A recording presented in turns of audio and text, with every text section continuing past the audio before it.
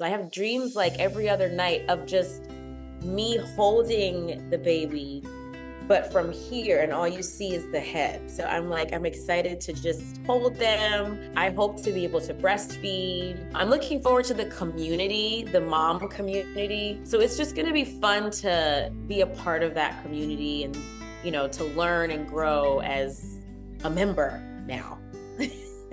Candiace Dillard Bassett is officially a member of the mom community, welcoming her first child with her husband, Chris. It's just been like kind of quietly just growing fun. The Real Housewives of Potomac star shared her pregnancy news back in April. I am so ready to laugh with you for the rest of our breaths.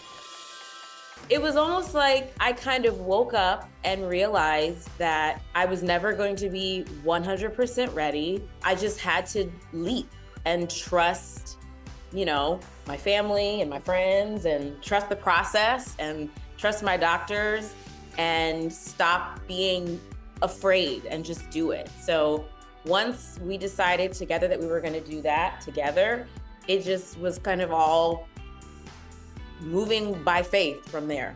Candiace and Chris have been moving by faith since 2022. Bravo cameras capturing the beginning of their IVF journey. We are freezing eggs. Embryos. I can't stop at this moment. So I want to have that security of knowing I have some eggs in the freezer stored away for me when I'm ready to have kids. So we froze our embryos 2 years ago, just about, and you know, I think we were both kind of content to have them just sit there, you know, until my cutoff date. Right. I had 5 years at the time, 4 or 5 years at the time. I think I had 7 years when you first told me that I had to do it by the time he was 50. Right. So I was kind of content, but then I just got the itch. And I always wondered, like, would I know? How would I know when I was ready? And I always felt like a part of my anxiety was that I wasn't sure that I would know. And when I knew, it was like undeniable. Something else that's undeniable, Candiace being her little one's #1 hype woman. I'm excited to just support them. It's like, I'm not an outdoor person. I'm not a sports person. I literally can only tell you when there's a touchdown happening. But if my kid wanted to play football, I would get like a big mosquito net and be outside, like, you know, cheering and like yelling and like ready to fight the referee. So I'm just excited to like meet them. And it's so cool that you literally have no idea what you're getting.